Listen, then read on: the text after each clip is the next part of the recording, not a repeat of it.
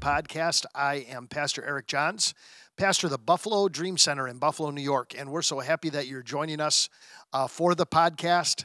We know that this podcast is reaching out to a lot of people, and we thank you for tuning in and telling all your friends and family about the podcast and spreading the word and sharing this on social media. All of it helps to get the word of God out there and to let people know what's happening at the Buffalo Dream Center.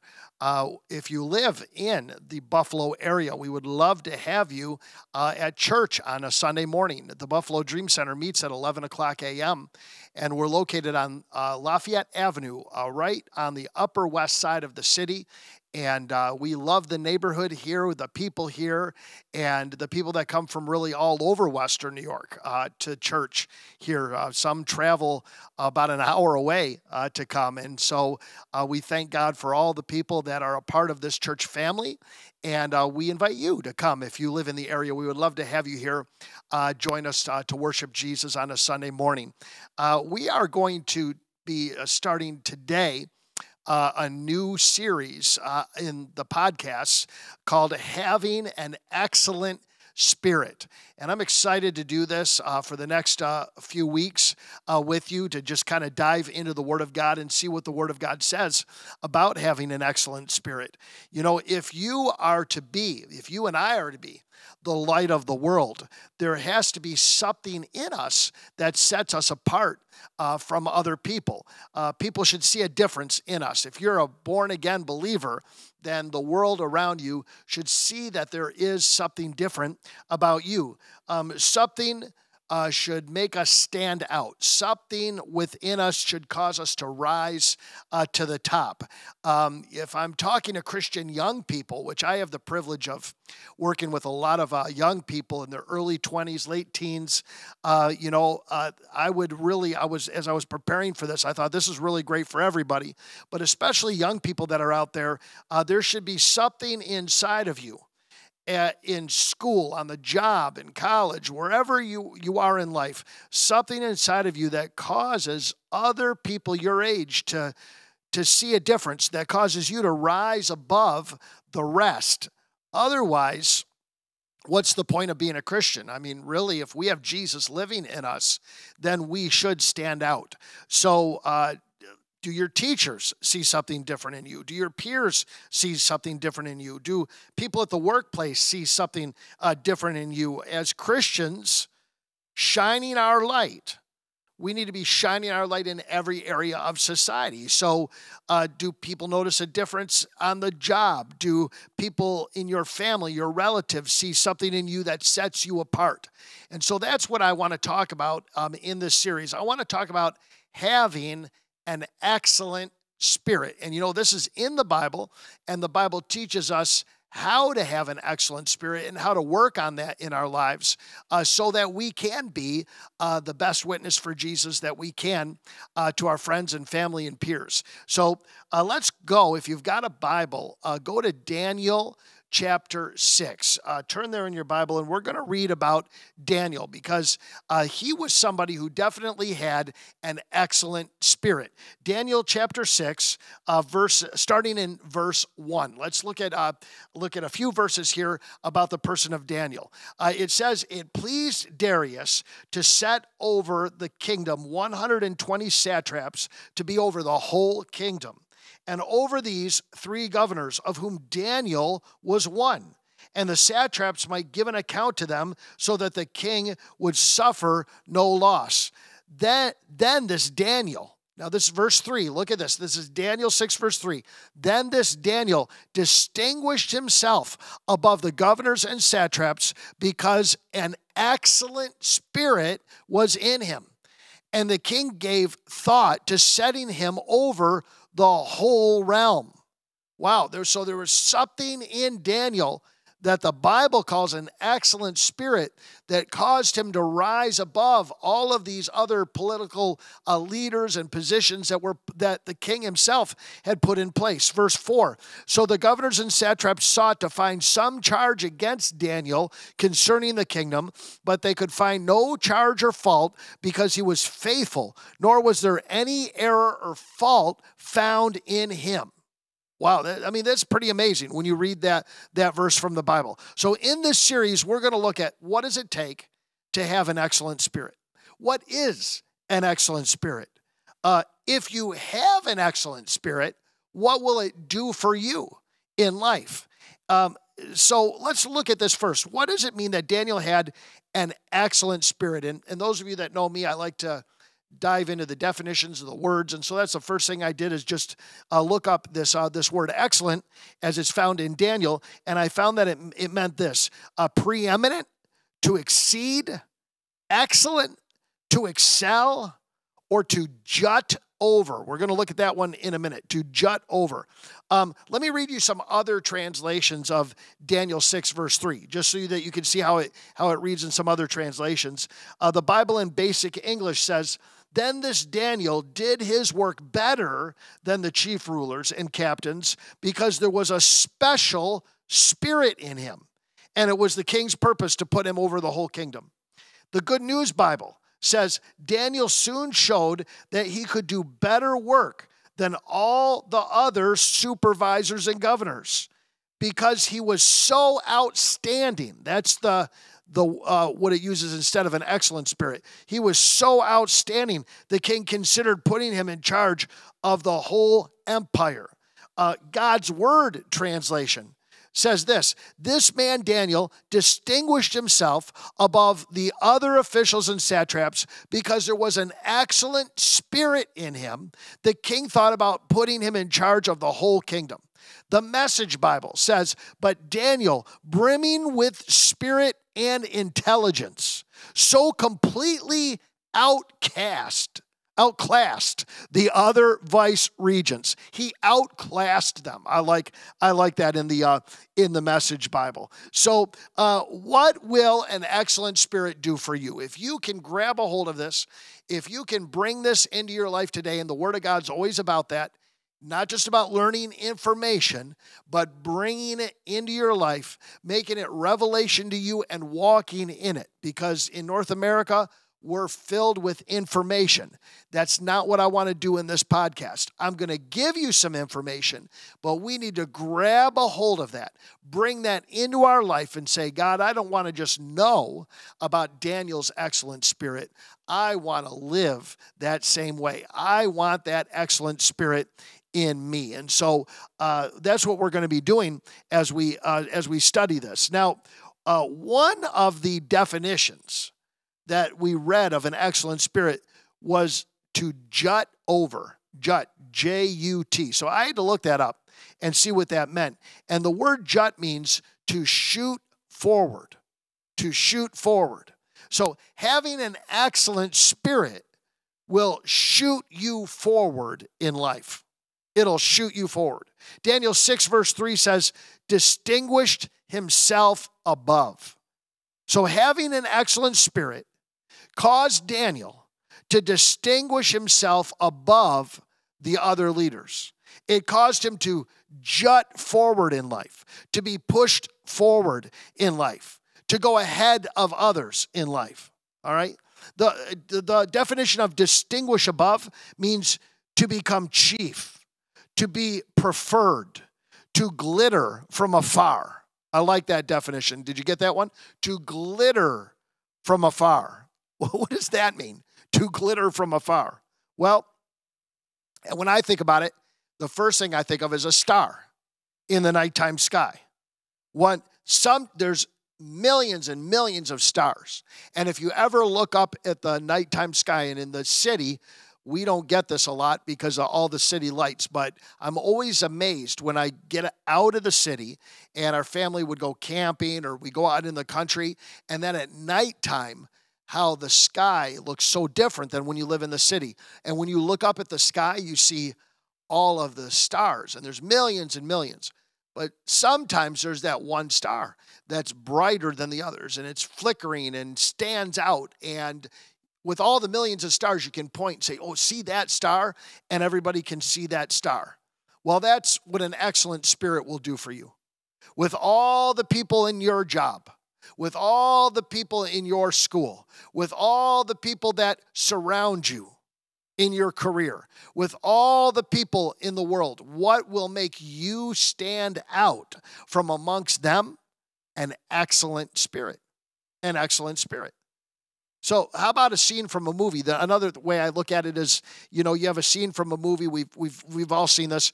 It's a crowded room, lots of people in it, and a man notices a certain woman. There's hundreds of people there, but a man fixes his eyes on a certain woman in that room and asks her out, or they fall in love. And why? Why? Because she was so beautiful, it caused her to stand out from the crowd. So having an excellent spirit means this: you will be noticed in the crowd. Some of us need favor on our lives. I'll tell you, favor, I'll probably do a podcast on favor one time, because for some people, all they need is favor with the right person to open a door in their life that will make the way that you've been praying for. Well, how do we have favor? How do people notice us? What if somebody else is more qualified, but God is working on my behalf to have that position? Listen, I believe as a Christian, if you will develop an excellent spirit, you will stand out from the crowd. So this man, Daniel, that's what he did.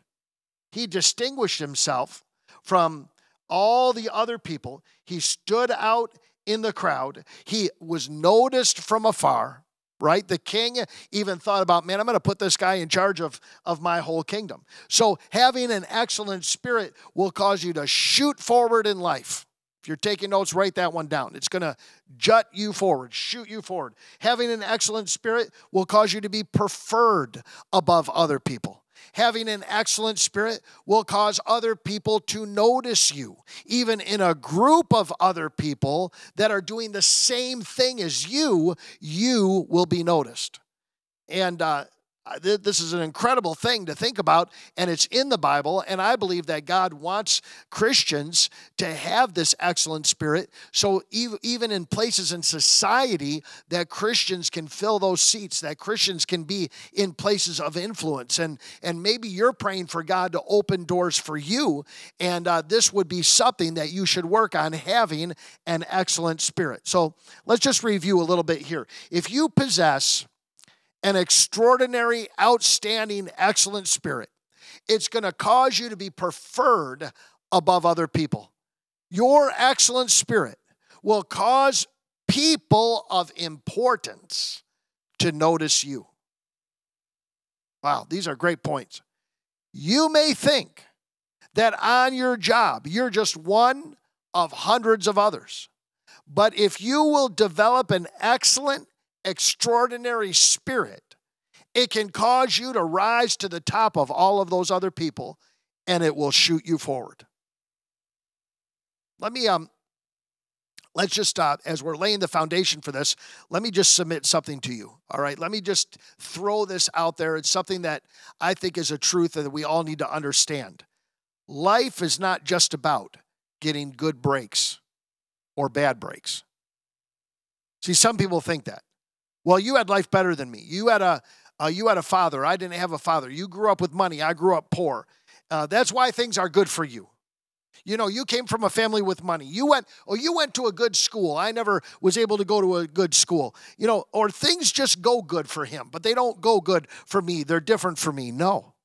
You've got to get that thinking out of your head. The way you think will determine the way that you live. So you've got to get that stinking thinking, is what we used to call it back in Bible school. You've got to get that thinking out of your mind, because life is not about good breaks and bad breaks and just chance that, hey, well, he just got the good break. Things just go well for him. No. If you will take the time to develop an excellent spirit, according to the Bible, it will cause you to shoot forward. It'll cause you to be preferred above others, and it will give you favor in the sight of important men and women. We need this for preaching the gospel. You know, just recently, my wife in Honduras was able to get her team of people into a prison to minister the gospel in a juvenile detention center when they weren't even allowing churches and ministries into this prison to minister to people. But Michelle told me that when she sat down with the warden and the people in charge, that there was favor upon her life. See, we need favor to open doors to preach the gospel in places. We need favor to advance the kingdom of God. We need favor to open the right door that's been closed, and an excellent spirit will give you that. So it's not just about what God does for you, you know, or what he doesn't do for you, or what he seems to do for others, but he doesn't do for you.